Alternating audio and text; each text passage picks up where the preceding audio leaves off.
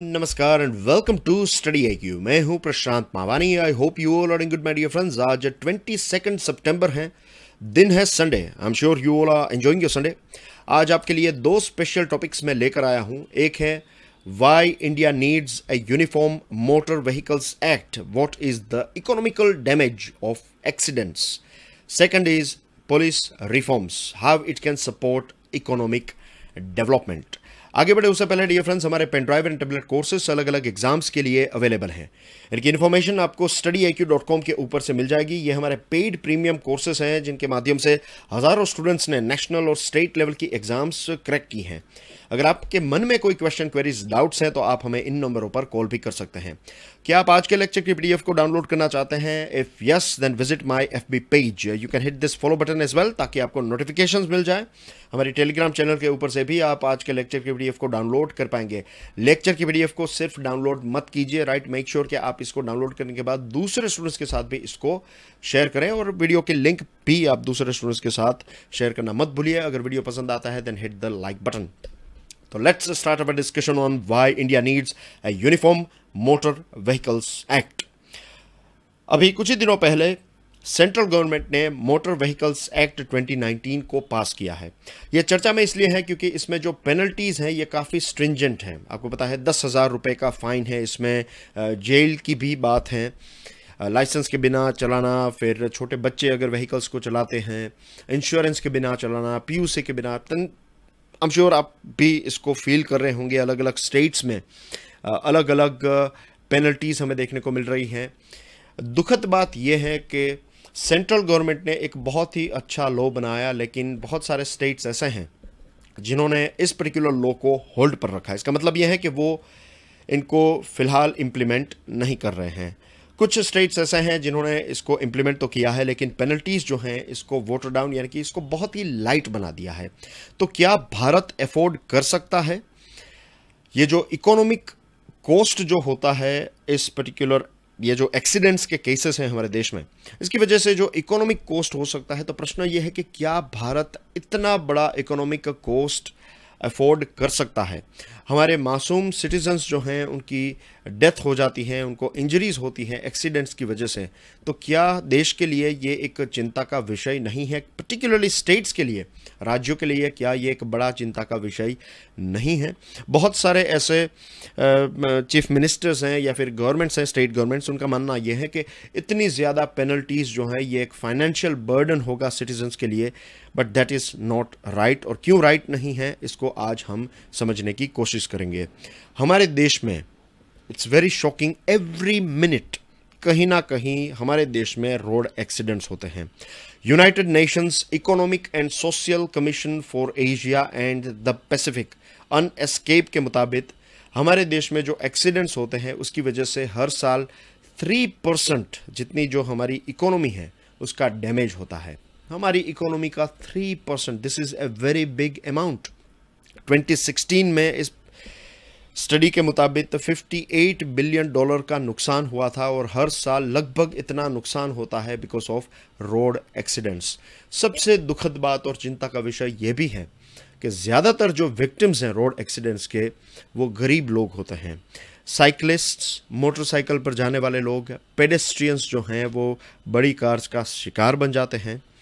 Road accident के time पर होता भी ये है कि अगर मान लीजिए किसी साइकिलिस्ट का एक्सीडेंट हुआ है तो सबसे नज़दीक में जो हॉस्पिटल आपको देखने को मिलेगी that will be A private hospital.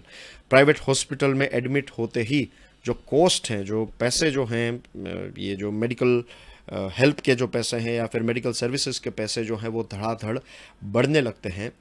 और हमारे देश में वैसे हेल्थ केयर की भी क्वालिटी और एक्सेस जो हैं ये भी बहुत डाउन है। तो होगा ये या फिर होता ये है कि ज़्यादातर मामले में जो एक्सीडेंट्स होते हैं तो उसमें अर्निंग मेंबर जो हैं, जो ब्रेड विनर हैं एक फैमिली का, उनको बहुत ज़्यादा सीरियस इंजरी हो जाती हैं, और इसकी वजह से पूरे परिवार की जो प्रोडक्टिविटी है वो स्लो डाउन हो जाती हैं। नॉर्मल जो डिजीज़ेस हैं उसकी वजह से आंकड़े के मुताबिक कुछ 6 करोड़ जितने लोग हैं हमारे देश में जो हर साल एक मेरे और आपकी तरह है, लेकिन डिजीज़ेस की वजह से उनको अपनी जो एसेट्स हैं वो बेचनी पड़ती है, और हर साल लगभग 6 करोड़ लोग जो हैं वो गरीबी की चपेट में आ जाते हैं because of this high medical charges.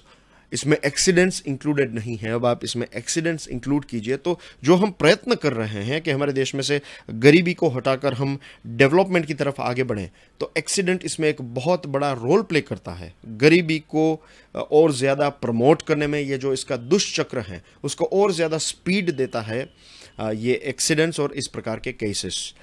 अब 10,000 रुपये अगर एक व्यक्ति जो है वो कार और या फिर मोटरसाइकिल चलाते हैं या फिर बड़े ट्रक्स और बसेस चलाते हैं, अगर कंपनीज़ हैं, क्या वो 10,000 रुपये भी फ़ाइन पे नहीं कर सकती? अगर आप सेल्फलेसली अगर सोचें, if we can afford A car then we can definitely afford 10,000 rupees fine. और ये फ़ाइन ऐसा नहीं है कि आप कार चलाएंगे तो आपको फ़ाइन पे करना है। अगर आप रूल ब्रेक करते हैं तभी आपको ये फ़ाइन पे करना है। कॉस्ट ऑफ केयर बिल्स 10,000 रुपये से तो कहीं ज़्यादा है, राइट। एक एक्सीडेंट की वजह से अगर किसी व्यक्ति को 2-3 महीने के लिए काम में से छुट्टी लेनी पड़ती है, ज़्यादातर लोग जो हैं वो इनफॉर्मल सेक्टर में काम करते हैं तो उनको कोई पेड लीव्स भी नहीं मिलती हैं, तो 10,000 रुपीज़ का आंकड़ा जो है वो बहुत ही कम है। 75% हमारे देश में लोग ऐसे हैं जिनके पास लाइफ इंश्योरेंस नहीं है। 50% लोग के पास मेडिकल इंश्योरेंस नहीं है। बहुत सारे लोगों की आर्ग्यूमेंट ये भी है कि प्रधानमंत्री सुरक्षा बीमा योजना जो एक्सीडेंटल डेथ्स और डिसेबिलिटीज़ को कवर करता है, लेकिन इसका मतलब ये तो नहीं है कि हम हमारे मासूम सिटीजन्स को मरने दें। इंडियन गवर्नमेंट का आंकड़ा यह है कि हर साल 4,65,000 जितनी रोड इंजरीज होती हैं, 1.5 लाख जितने लोग जो हैं उनकी मृत्यु होती है एवरी सिंगल डे। 400 जितने लोग जो हैं वो हमारे देश में रोड के ऊपर मर जाते हैं, 400 पीपल। इसका मतलब क्या है पता है आपको? एक बड़ा सा बोइंग का जो ये एयरबस है, एयरबस यानी कि एक बहुत बड़ा प्लेन हर रोज़ अगर क्रैश होता है तो आप सोचिए सिचुएशन कैसी होगी। यही सिचुएशन होती है हमारे देश में। 400 लोग जो हैं वो हमारे देश में हर रोज़ रोड के ऊपर मर जाते हैं। बहुत सारे ऐसे केसेस हैं एक्सीडेंट्स के जो रिपोर्ट नहीं किए जाते। अगर इनको ऐड करें तो ये आंकड़ा और ज़्यादा बढ़ जाएगा। इसके अलावा रोड रेज भी एक बहुत बड़ा इश्यू है। इसकी वजह से भी बहुत बड़ा नुकसान और क्रिमिनल केसेस होते हैं। साइकिलिस्ट, बाइकर्स और पेडेस्ट्रियंस सबसे ज़्यादा वल्नरेबल हैं और सबसे ज़्यादा नुकसान भी इनका ही होता है।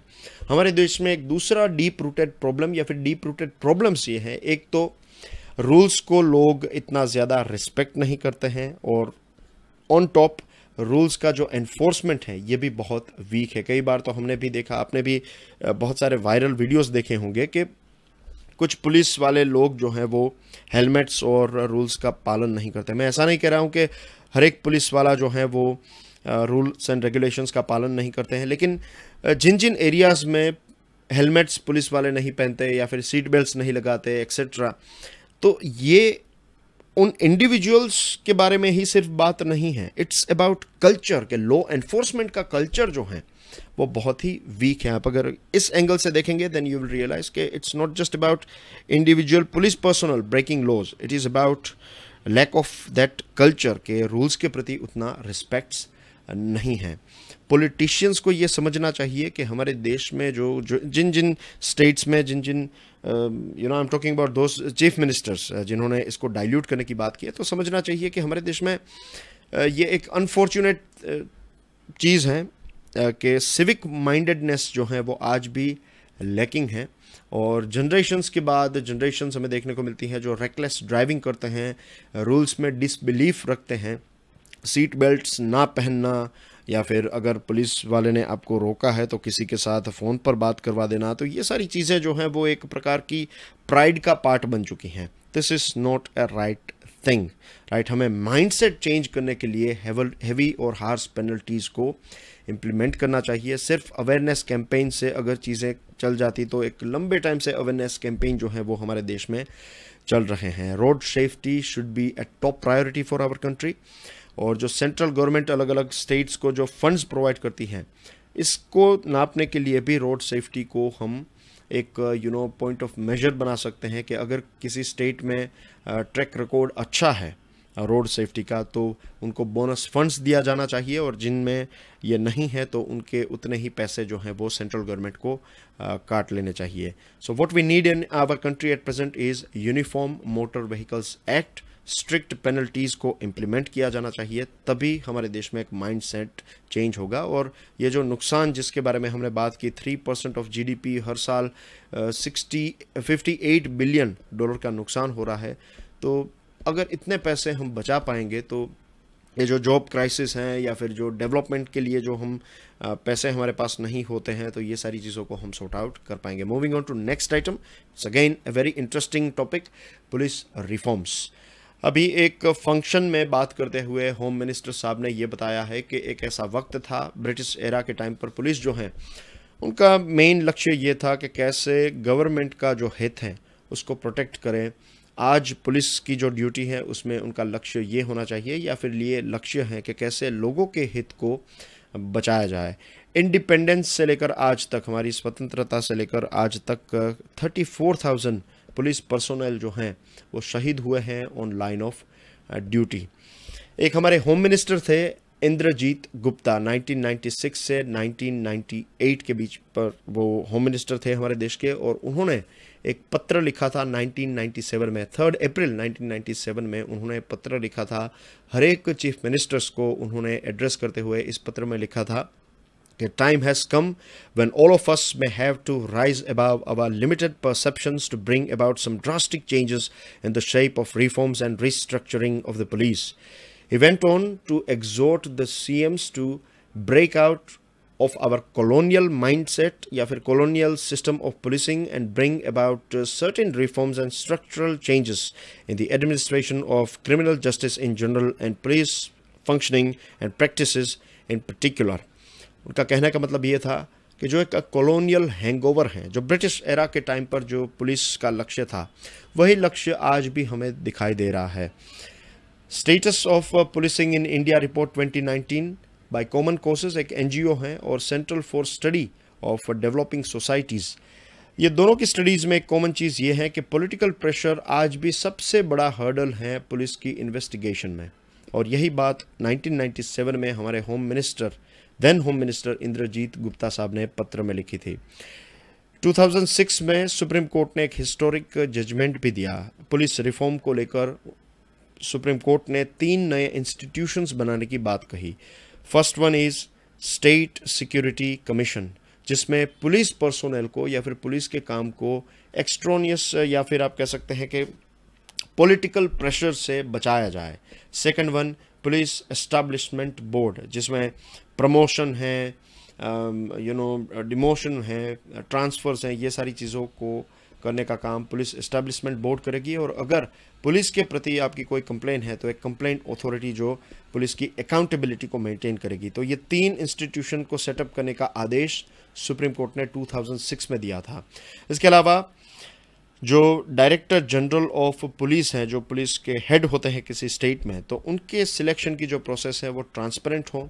डीजीपीज़ और सुपरवाइजरी ऑफिसर्स जो हैं उनकी टेन्योर 2 साल के लिए फिक्स हो। इन्वेस्टिगेशन और लॉ एंड ऑर्डर जो हैं ये दोनों सेपरेट ब्रांचेस बन जाएं, ताकि इन्वेस्टिगेटर्स जो हैं वो इसमें एक्सपर्ट बनते चले जाएं इन्वेस्टिगेशन में, और लॉ एंड ऑर्डर का जो काम है वो इन्वेस्टिगेटर नहीं लेकिन डेडिकेटेड पुलिस की एक ब्रांच करें। तो ये सारे रिफॉर्म्स जो हैं उसके बारे में सुप्रीम कोर्ट ने 2006 में बताया था, और डायरेक्शन तो ये था कि 2006 के अंत तक इसको इम्प्लीमेंट कर देना है। लेकिन आज 13 साल हो चुके हैं, आज भी हमारे देश में इसको कम्प्लीटली इम्प्लीमेंट नहीं किया गया है। हमारे देश में लगभग 5 लाख पुलिस की वैकेंसीज़ हैं, तो ह्यूज शॉर्टेज है मैन पावर की। इंफ्रास्ट्रक्चर भी बहुत ख़राब है, ट्रांसपोर्टेशन की फैसिलिटीज़ इतनी अच्छी नहीं है पुलिस के पास, ख़ास करके कांस्टेबल्स के लिए तो रहने के लिए क्वार्टर्स नहीं है, फॉरेंसिक सपोर्ट इतना नहीं मिलता है। हमारा देश वैसे तो आईटी में बहुत आगे है, लेकिन कम्युनिकेशन नेटवर्क जो है पुलिस का वो बहुत ही वीक है। बहुत सारे पुलिस स्टेशंस ऐसे हैं जहाँ पर टेलीफोन भी नहीं है। तो दाव पर क्या है? That's the biggest question. What is at stake? Democracy stake के ऊपर है। क्रिमिनल एलिमेंट्स आज पार्लियामेंट में, हमारी जो संसद है उसमें, लेजिस्लेटिव असेंबलीज में एंटर होने लगे हैं। अगर हम फास्टेस्ट ग्रोइंग इकोनॉमी का जो ये टैग है उसको मेंटेन करके इसको सस्टेन करना चाहते हैं, then we need police reforms. अलग अलग एस्टिमेट के मुताबिक इंटरनल और एक्सटर्नल थ्रेट्स की वजह से हमारे देश में हर साल 9% जितनी हमारी जो जीडीपी है उसका नुकसान हो जाता है because of this threats, external and internal threats. States का मानना आज भी ऐसा है कि ये जो पुलिस का काम है, ये जो नक्सलाइट्स हैं या फिर टेररिज्म के अटैक्स जो हो रहे हैं उसको हैंडल करने के लिए सेंट्रल गवर्नमेंट को पैसे और सेंट्रल गवर्नमेंट को सारी चीज़ें करनी चाहिए, लेकिन रियलिटी ये है कि लोकल पुलिस जो है यही ग्रास रूट के साथ जुड़ी हुई होती हैं। उनको ही पता होता है कि एक पर्टिकुलर स्टेट में या फिर डिस्ट्रिक्ट में क्या हो रहा होता है। सेंट्रल गवर्नमेंट एक सप्लीमेंट्री रोल प्ले कर सकती हैं, लेकिन मेन जो जॉब है वो लोकल पुलिस को करनी होगी और इसके लिए बड़े रिफॉर्म्स की आवश्यकता है। आप किसी भी एंगल से इसको देखें, चाहे क्राइम के ऊपर कंट्रोल करना हो, जनरल लॉ एंड ऑर्डर को मेंटेन करना हो, डेमोक्रेसी को बचाना हो, इकोनॉमिक प्रोग्रेस को सस्टेन करना हो, इंटरनल सिक्योरिटी चैलेंजेस को डील करना हो, इस सारी चीज़ों के लिए पुलिस रिफॉर्म्स की आवश्यकता है।